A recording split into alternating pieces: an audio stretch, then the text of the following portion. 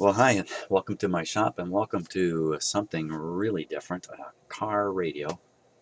I have not touched a car radio like this since I was 12 years old and somebody gave me a car radio to take apart. And believe me, it was a lot bigger than this one. It's kind of funny actually, the radio was about the same size in the front, but it came out the back and it was like, as I remember it was a great big thing. So this one, oh, there's a number there. Hoping to find some identifiers on it. So there's another number in ink. There's a number pressed into the chassis, and then there's a number in ink there. So that might be the key number. I have no idea if you can get information about these. A lot of holes in the top of it here. I hope those aren't all tuning holes. Oh, I think they are. I think those are all holes into little tuning capacitors. Oh my gosh, all these too? No. Oh my gosh, yeah, they do look like it. Phooey on that. Ford, 12 volt negative ground. Okay, no questions about that. Design certified as complying with radiation requirements per FCC rules.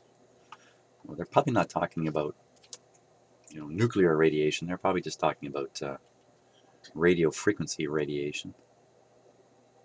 Looks like an antenna tuner there. Lots of holes in the back here too. That's the antenna plug. So the complaint on this is not that it's not working, it's that it fades out after about 10 minutes of operation.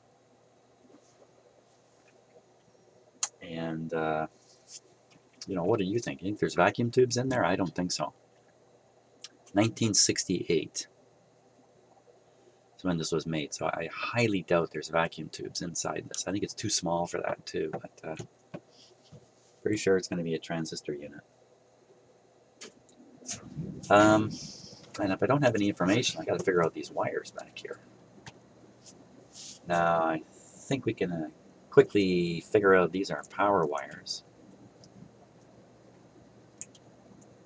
And we can probably assume these are all the speaker wires going out.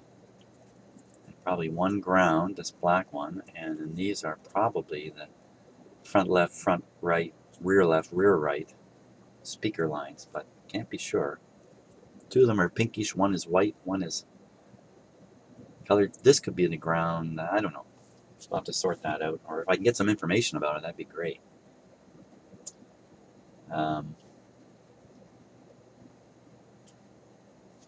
It's got this sticker on the front here. This is the when they were manufacturing this radio. Slapped the sticker on it, and then the guys checking it on the line were stamping it. So you can see test number and operator. Test number AM, and the operator RR passed it. FM, there's a stamp. Burn in. So they played these for a while. And then a functional test. Somebody pushed all the buttons and wiggled all the controls to make sure it was operating. So, what do you expect from a car manufacturer? This went through an assembly line, just like the cars do. Let's see. Okay, it's got the band switches here. FM. It shows AM there now, so that's AM. It shows FM over here, so that's FM. It says stereo on it. And then it's got this thing. What is that? Oop, a little high. What's this control here? You know what I think this is? I think in one position, these buttons will drive the pointer. In the other position, the buttons will remember the position. Let's try that and see if that's the case. So let's push one. Okay, so you can see the pointer zoom over. Zoom over. Now, let's tune it to a spot. There. Put this way. Push this button. No. Didn't remember anything, did it? I don't know what this button is.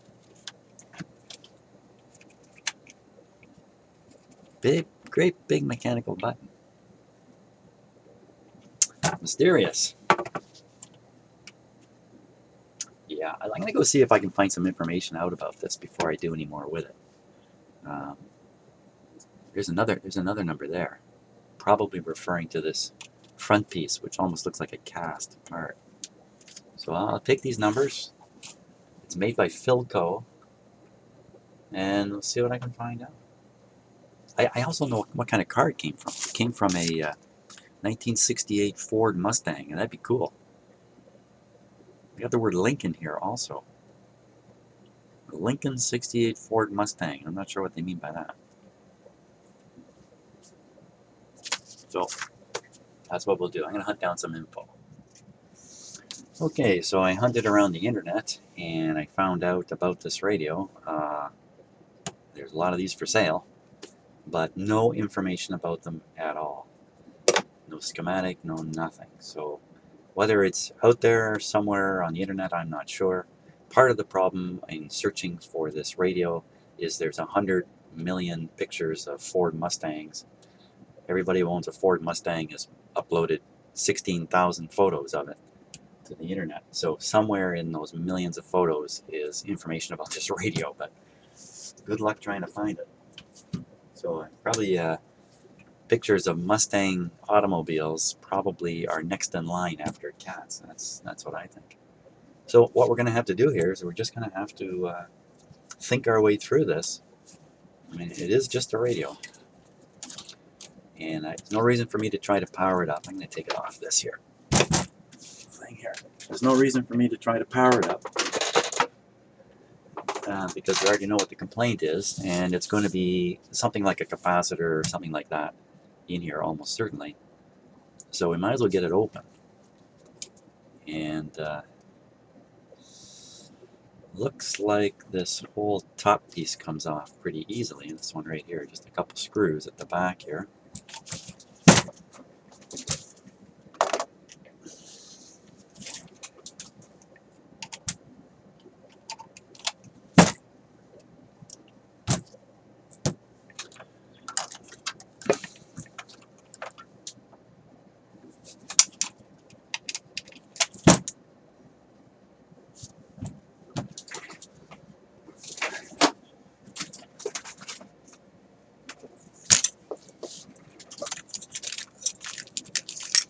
I should really keep a 1/4 inch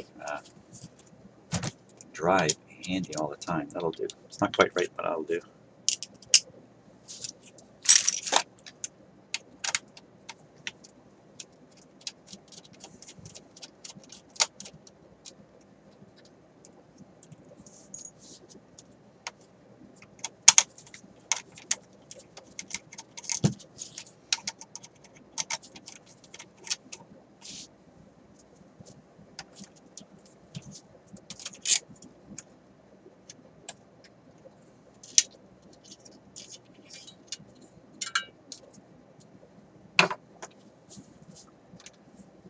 Looking a little dusty in there.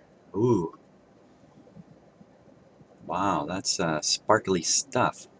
It looks more like metal filings in there than anything. Ew.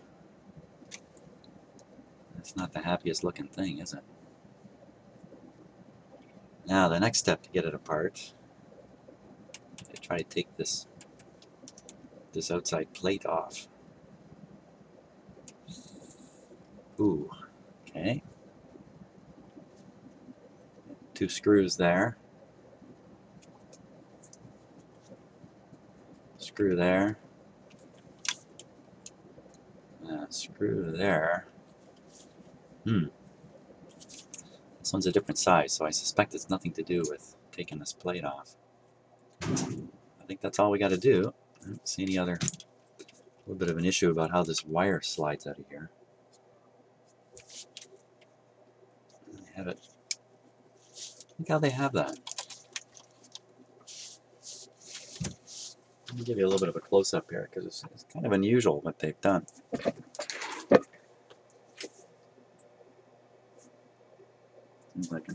soon as I can find my stuff. Here's my close-up maker.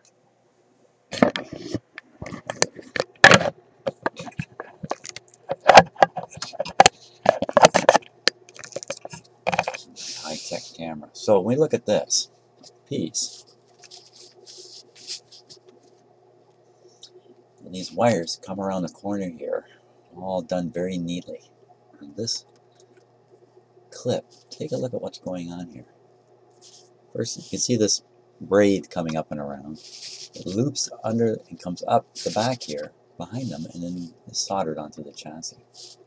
Coming around it, up and across, solders onto this band. This band seems to be on this clip here. The wires just seem to be shoved down in behind. Why would they have done this? Rather odd arrangement.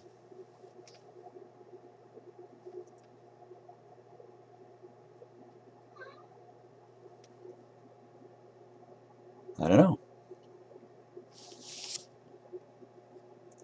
I don't know what to think of that. It looks like though the wires will just slide out of this thing. You know why they did it? They did it because if they pass this braided wire over the top of these to connect to here, it will lock these wires in. And when you take it apart, you won't be able to slide these wires out without desoldering this. So that's what they've done. They've simply enabled you to pop these wires out. Still not sure why they went and did all this. It's rather unusual. You know, I can understand if the braid wire, if this braid wire was soldered right onto the frame, but it's soldered onto a clip, and then the clip is then clipped onto this bracket, and the bracket, you can see it's spot welded onto it. There's a very strange way of doing it, but it's probably an assembly issue. Anyway, let's take it apart. Let's go to the next step. After all, what can go wrong? Oh, something going wrong there already. Let's take this one out. Pick up this screw here. I'll leave you on close up. It might be just a little out of focus at times, but this one I started undoing it and I could see these things get loose in behind, so I'm just going to leave it right now. Oh, this one's not on there. Oh yeah, yes it is. I just found a way to recess the screw back inside the cabinet so the head doesn't stick out. On this side, all of them are like that.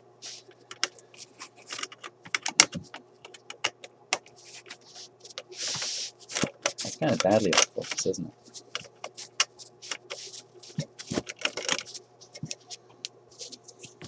What do you say about it? Hey, that's not too bad.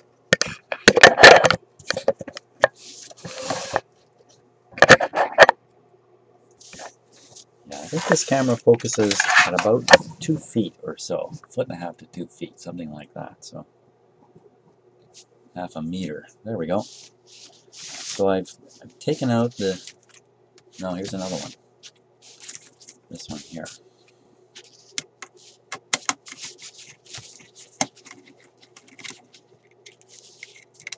I wonder if there isn't some website out there that specializes in automobile schematics, and I just didn't find it yet.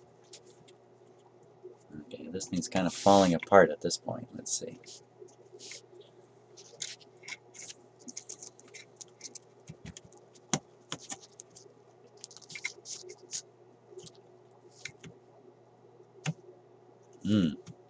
No, you still can't take this piece off with this wire soldered onto. Oh, that's why there's a clip.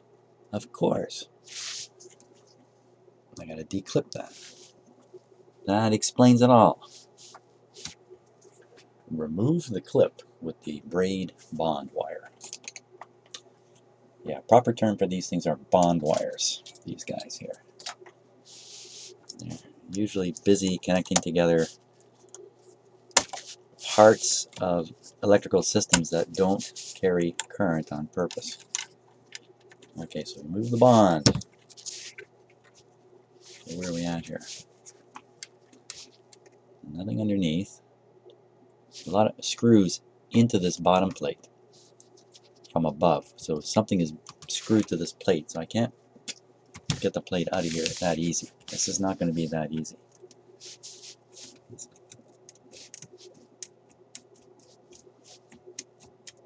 It's pretty loose.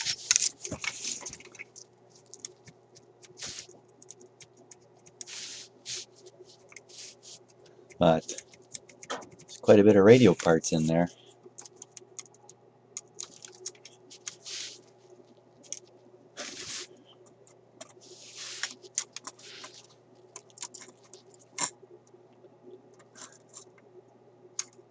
Ay, look at this. Oh my gosh. I can actually open the radio and look inside it. And these are all clipped on here, so I can actually remove this back panel without bending the wires much more. Pretty jammed up in there. Wow. Lots of stuff. Well, I better get a photograph of this guy before I go too much further.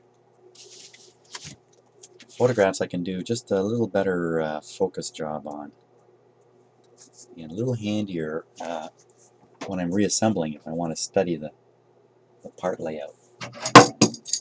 And I also have focus problems with I'm using my tablet here, so I have to put on what I'm doing here. I have to hold this lens over this big lens over the lens of the camera.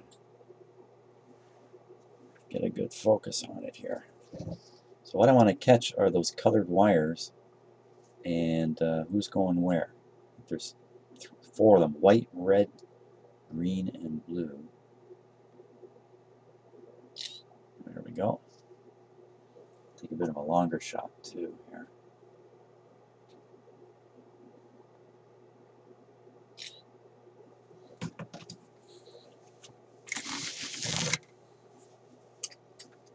Now let's repeat that.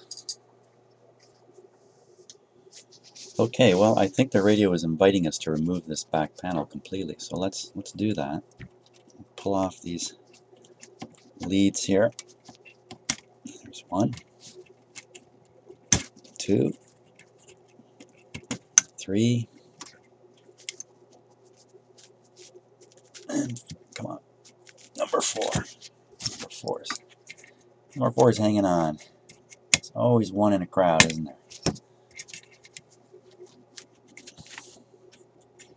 Careful where I grab here.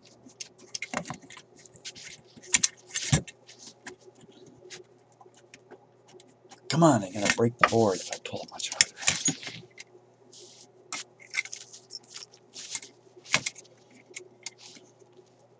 There it goes. You know, these things have been sitting here for so long that the corrosion has built up, and here's another one, the last one here.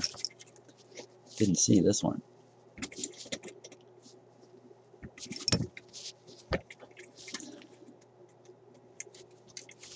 Okay, so, hey, there we go.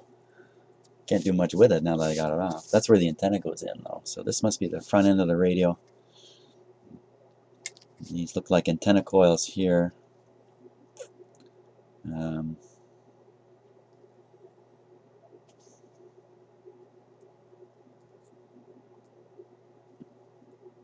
Quite the transistor or something here. Something with many leads coming out of it here. That's unusual. Look at that. Looks like a transistor, but look at the number of leads coming out of it. I don't know what that is.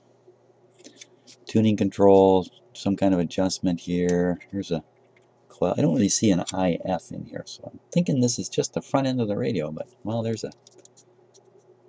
what could be an IF coil of some sort. Don't know. Let's put that aside. Now, where are we? So I'm thinking now we have to draw the entire radio out of the chassis and then reconnect it here on the bench and then start sorting out what's gone wrong with it. If I haven't really disasterized it by taking it apart first. And a little scary taking this on here. Now what about taking the front off of it? Looks like the plastic bezel comes off easy enough.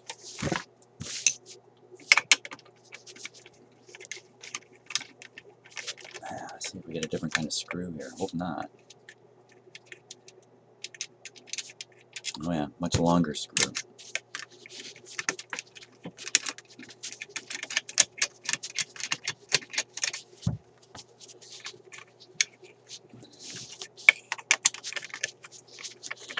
was a kid I did a lot of this, but I never had any intentions of putting it back together after. So it's a little easier.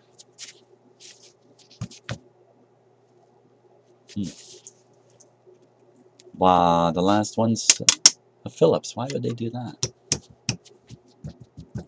What's the message there? 3 hex and then a Phillips.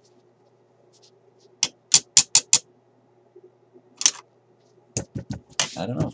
I don't know what the message is. The message is they couldn't sink this part level flush, so they used a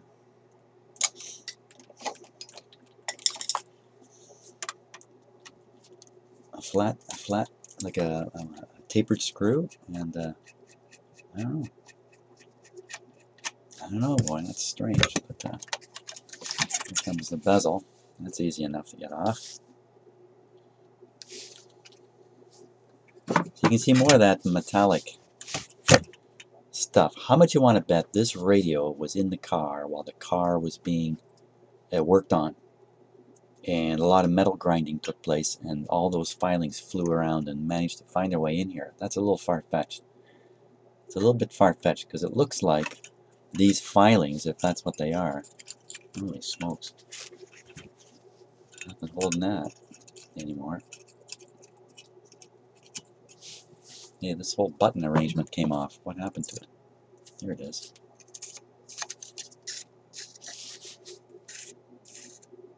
Okay.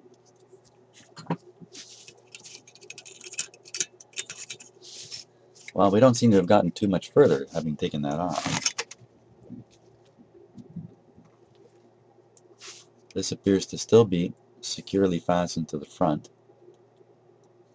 And, you know, all this mechanics go back into the radio here. And then it's going to be wired up. Now, question is, have I already taken enough apart to figure out what's wrong with it? Ooh, not very likely at all. Oh my God, there's parts everywhere in this thing.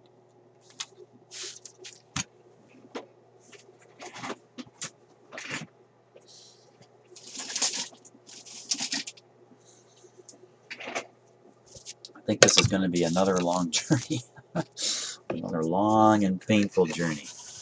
Here, I'm going to give you a little bit of a better seat, I think, if I can. Not with that, I can't.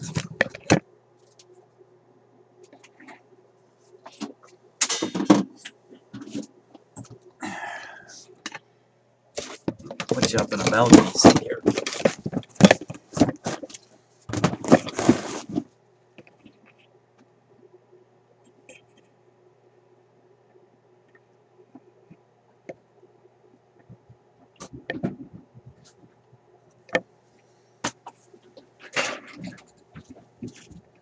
Okay, what do we do next here?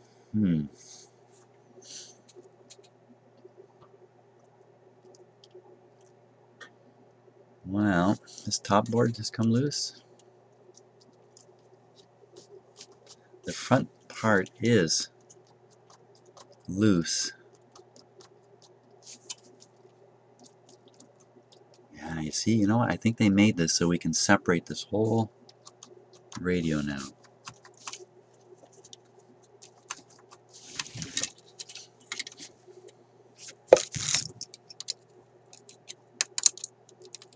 Oh boy. I hope I'm not doing something bad. Now, gotta be a little careful here because I got some, you know, a lot of power in this screwdriver.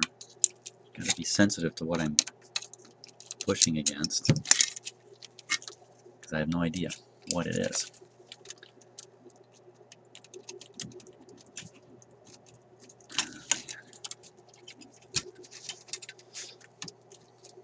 Now, it could be somebody watching this video going, hey, don't do that. That's not what you do to a car radio. Well, you're going to watch me find out the hard way, I think. So I'm just wiggling the parts, looking for interference. I can see one right away here that's interfering. So there's no, you can't peel this apart. because of interferences in here. So it looks like this board is connected to this front plate here. This board is connected to this front plate. So it wants to travel with the front part of the radio.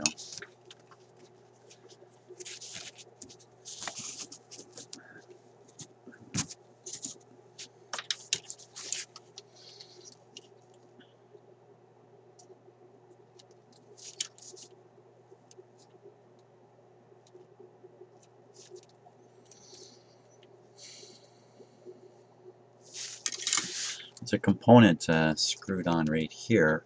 It's a heatsink on some kind of solid state thing there. So we don't want to take that off. It's not going to help us, I don't think.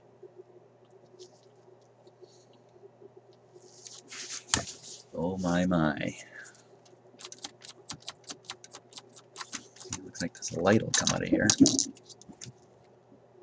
Ugh. That didn't look too good. And this, what's this? This appears to be a clip here. Is that just another light? I thought this was the light. Oh, this might be the FM indicator. Or stereo indicator, rather. That's probably what that is. So this will be the front panel light. Of course, there's only one power wire because the radio is bolted to the chassis and that's its other connection. So I shouldn't be looking for a plus and negative coming to this. This is probably it. This is probably all that comes to it. This and then the chassis.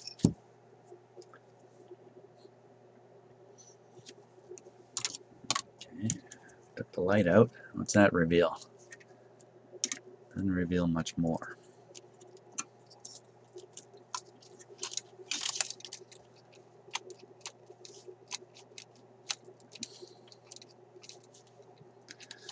Now this is one piece all the way through here, so I can't open it up this way.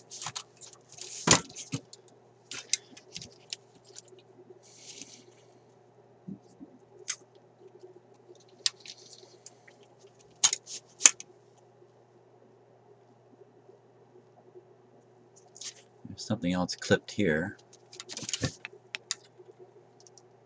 Up here. Right in here.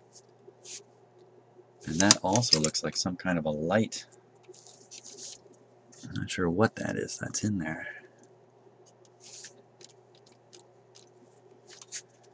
I'm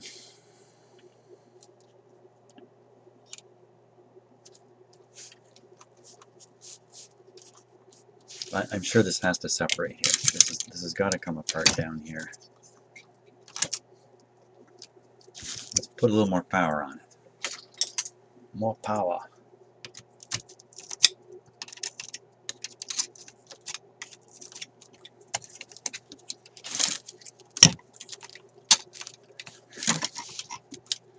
I'm preparing my explanation to the car owner about why his car radio now doesn't work at all. But the good thing is you can buy one of these for 35, 50 bucks, hopefully working off the internet. Okay, so what have we done here? Now we've moved this a little bit forward. How far? Oh, it's back in place again. How did that happen?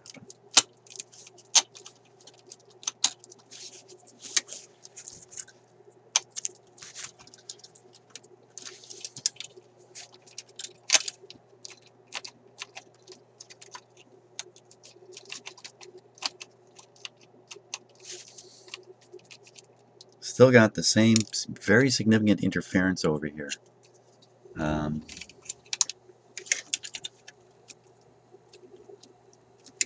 something is definitely holding it back quite strongly from coming out.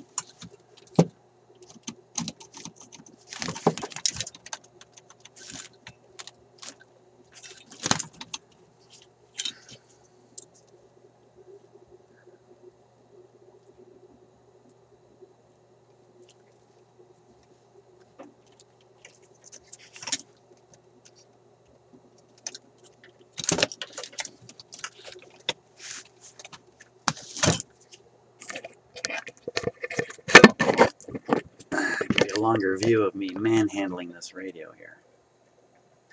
Maybe if it gets scared enough, it'll just come apart. Well,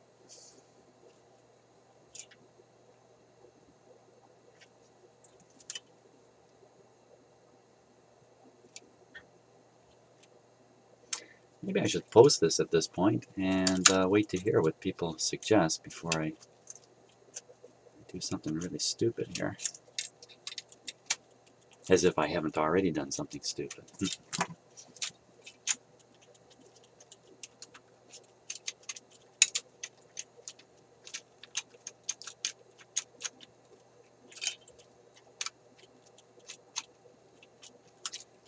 Can't see what it is that's holding this thing together, but it sure feels like a batch of wires. That's what it feels like. Because of that kind of the springiness of it.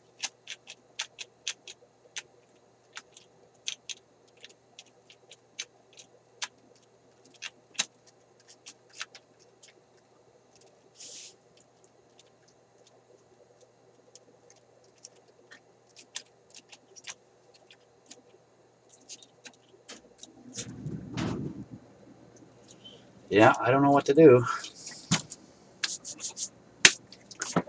Hey, I'll go work on some videos for a while.